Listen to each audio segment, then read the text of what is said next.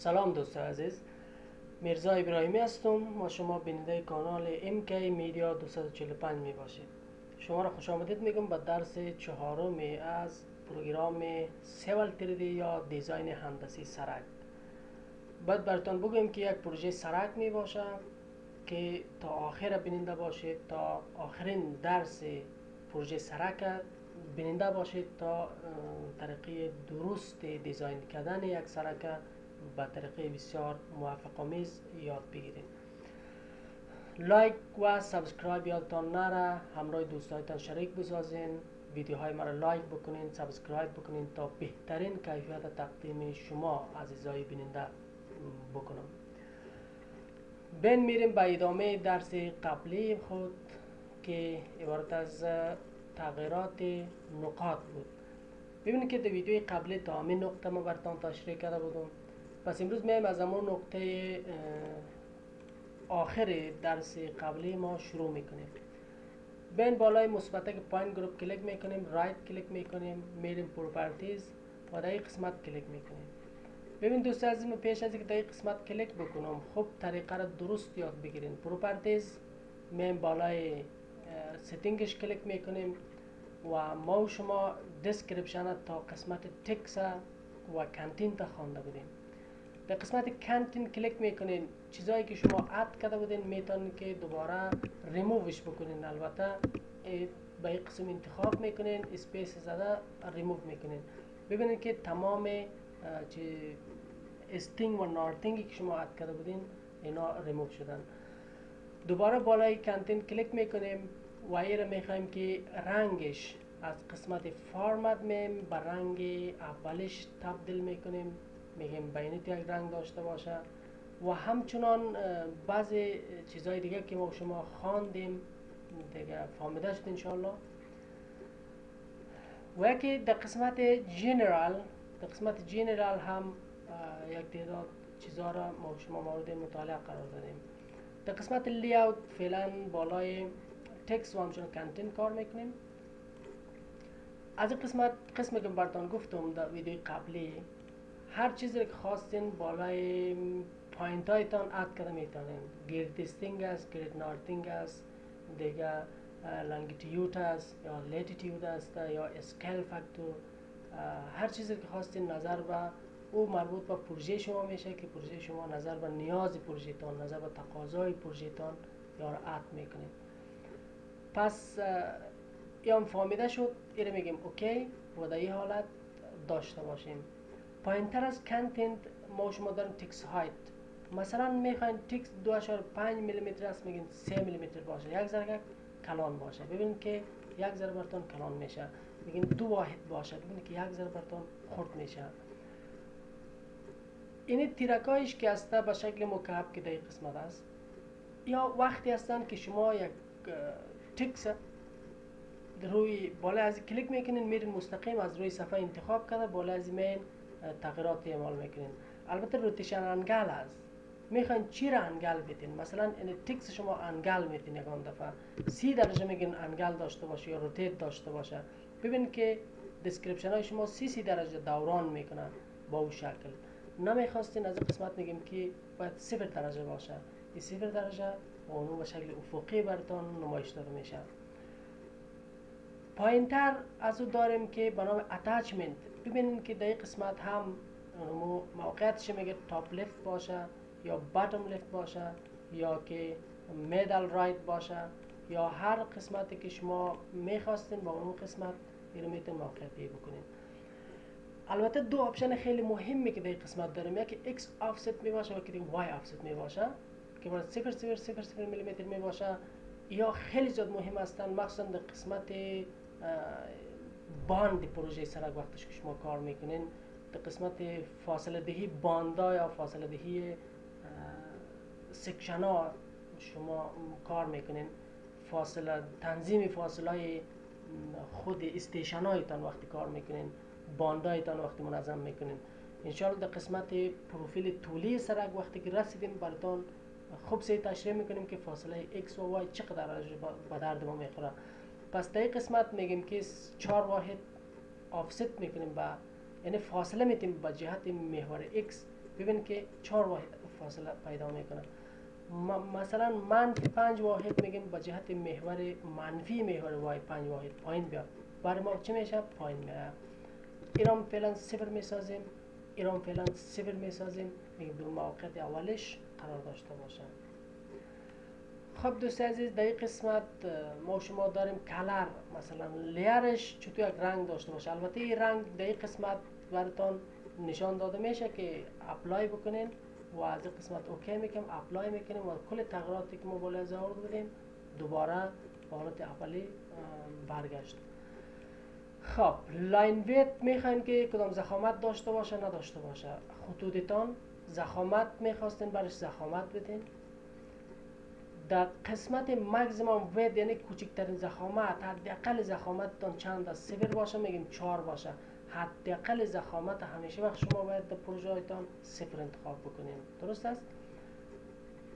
در قسمت باردر میم یکی داریم ویزیبلیتی، فالز از تریو بگین تا باردر برش داده شود. بر دیسکریپشن تان یک باردر یا یک چوکات به این شکل براتون نمایش داده میشه.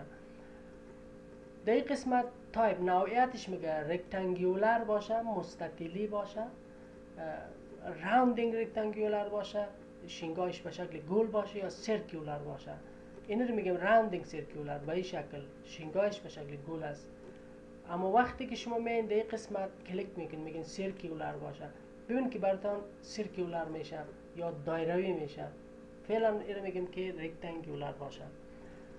در این قسمت داریم بک‌گراند ماسک، یعنی بک‌گراند برش بک‌گراند میتین نمیتین. تریو بگین یک بک‌گراند برش نمایش داده میشه و همچنان اگر بین فالز بگین بک‌گراند برش نمایش داده نمیشه. گپ فاصله میگه، فاصله خود اینمی دیسکریپشن شما که برای داخل چوکات میباشه از خود نقطه 0.75 است، ما 5 میگیریم. اوکی کلیک میکنیم ببینید که چقدر فاصلهش زیاد میشه، فاصله تکستان از نقطه زیاد میشه. پس این بین میگیریم گپش عبارت از چند باشه؟ 0 باشه، به این شکل باشه. درست است؟ رنگش چی رنگ باشه؟ میگیم رنگش زرد باشه، ببین که رنگ باردر شما زرد میشه. لاین تایپش نوعیت خطش میگیم چطور باشه؟ این که خط نقطه چین باشه، بین انتخاب بکنین نقطه چین میشه براتون، اما هیچ قابل مشاهده نمی باشه. اپلای بکن روی صفحه رفته میبینین. لاین ویت ضخامت داشته باشه نداشته باشه، همین خطوطی از این ضخامت داشتین برش ضخامت میدین. درست است؟ و نمیخواستین بین از قسمت میگین ضخامتش چند باشه؟ بایلر باشه، بایلر انتخاب میکنین، اوکی میگین، اپلای میگین، بگین که در روی صفحه قابل مشاهده می باشه، خطوط نقطه چین می باشه و همچنان کل دیسکریپشن های شما یک باردر می داشته باشه. پس شما ببینید که در کل سرک براتون باردر داده در دیسکریپشن های شما. اما تنظیماتی که ما فعلا بالا از انجام میتیم، بالا یک پوینت کل پوینت های ما شما تغییر میکنه. ببینید که ما یک پوینت اگر ما شما باردر بتیم کلش باردر میگیره. ما چطور کنیم که صرف یک پوینت باردر بگیره یا تغییرات ما صرف بالا یک پوینت ایجاد شود، بالا دیگه پوینت های ما ایجاد نشود؟ انشالله بحثش یک ذره طولانی می باشد. در درس‌های بعدی شما بیننده باشین و منتظر باشین تا ما تمام مشکلات شما را در قسمت سیول تریدی یا دیزاین هندسی سرک حل بسازیم. دوباره میم بالای پروپرتیز در قسمت کلیک میکنیم و در قسمت میم اولین کاری که میکنیم ویزیبلیتی باردر از جا فالز میکنیم و همچنان رنگی را یک رنگ مطابق با رنگ خود یعنی خود همیشه میگیریم. انفارمیشن و جنرال هم انشاءالله فهمیده شد، مشکل نیست دیگه. خوش هستم که شما همچنان بیننده هستیم. در این قسمت به اکتیو و خود تغییراتی که ما قبلا گفتیم براتون آورده میتونیم و تغییرات عمومی رو برش اعمال کردن میتونیم. خب در قسمت لی اوت کل گپا بالای دیسکریپشن پایین دیسکریپشن بود. میایم ایوار پایین نمبر خود انتخاب میکنیم. پایین نمبر هم عین پایین دیسکریپشن تغییراتش است پایین نمبر نامش تغییر داده میتونین. پایین نمبر خود میگین فالز باشه، یعنی هیچ نشان داده نشه براتون، نشان داده نمیشه. اگر اوکی بکنین کلش بالای صفحه تطبیق میشه. دیگه میگین تریو باشه براتون، نشان داده میشه.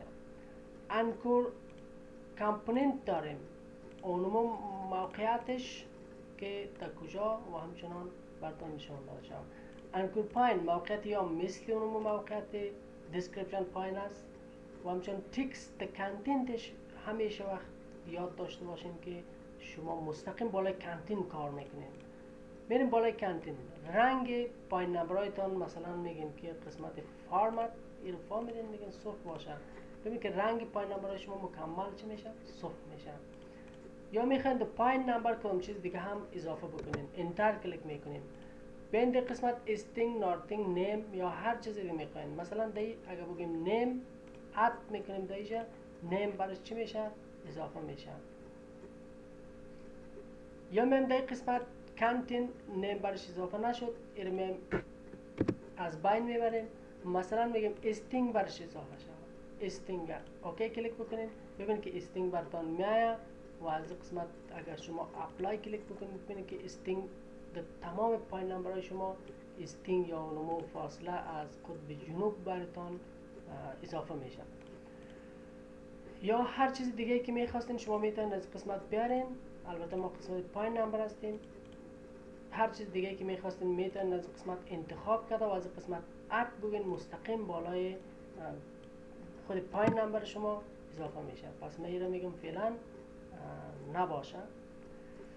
خب دوستی عزیز، تکست هایت هم میشه که هایتش کلان بسازین، مثل دیسکریپشن میشه که ایره روتیت انگل بیتین مثل دو ویدیو قبلی که براتون دیدین و همچنان میتونین موقعیتش مشخص بکنین. میشه فاصله x و y شه که دو ویدیو قبلی دیدین، میتونین که تغییرات بیارین. میتونین که لیرش مثلا میگین یک قسم رنگ داشته باشه، دیگه لاین ویدش کدام ضخامت داشته باشه نداشته باشه و همچنان مین بالای ماکسیمم وید هم میتونین که ماکسیمم وید بدین. میتونین که باردر بدین برش تریو باشه. ببین که یک باردر میاد عین تغییراتی که شما در ویدیو قبلی در قسمت پایین دیسکریپشن مشاهده کردین، میتونین که تغییرات بالایش بیارین.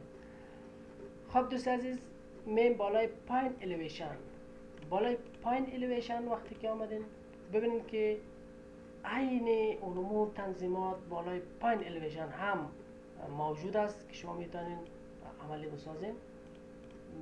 تقریبا هر ستایش یکی است. ویزیبلیتیش مثلا پایین نمبر میخواین فالز باشه، باشین الیویشن براتون فالز میشه یا تریو باشه. البته پیش از این میایم بالای پایین نمبر میایم قسمت باردرش چی میکنم؟ فالز میکنم. باردرش از بین برو. ببین باردر پایین نمبر ما از بین رفت. میایم بالای الیویشن و این تغییرات بالای الیویشن انجام داده میتونین. مثلا میگین رنگش بنفش باشه، ببینید که بنفش میشه، یا میگین رنگش سرخ باشه براتون، یا میگین رنگش سبز باشه براتون. ببینید که رنگش چی میشه براتون؟ سبز میشه. لاین ویت میتونین که یک ضخامت بتین برش و همچنان میتونین ماکسیمم ویت بتین برش. میتونین ویزیبلیتی باردر بتین برش. ببین که باردر برش داده میشه و تغییراتی که بالای باردر آورده شد اینا رو ما شما انشالله دانه به دانه فهمیدین. یک چیز دیگر دوست عزیز همیشه به یاد داشته باشین سیول تریدی که اینمی 3 تا تنظیماتی که ما شما خواندیم در قسمت لیاوت، از پایین دیسکریپشن، پایین نمبر و پایین الیویشن تا آخر سیول تریدی کار ما شما میاد. پس اینمی جدول خیلی دقت یاد بگیرین. در صورت کدام مشکل کدام سوال رو در قسمت کامل حتما همراه مشترک بسازین تا مشکل حل شود. خب دوست عزیز، میایم بالای درج و بالای سمری فعلا گپ نمیزنیم. در درس‌های بعدی انشالله مورد مطالعه قرار میدیم. پس تغییرات ما اینمی مقدار تغییرات بود که بالای این درس ما و شما مورد مطالعه قرار دادیم. پس این قسمت هم قسمت ستینگ بود که ما و شما خواندیم. میایم بالای قسمت پریویو هم یک پریویو میکنیم ما و شما تو یک نمایش که به طور نمایشی میبینیم. و همچنان پایین گروپ داریم که پایین گروپ هم در درس‌های بعدی حتما مورد مطالعه قرار میدیم. پس حتما ویدیوهای ما رو لایک بکنید، سابسکرایب بکنید تا مفیدترین درس رو در خدمت شما دوستان قرار بدیم.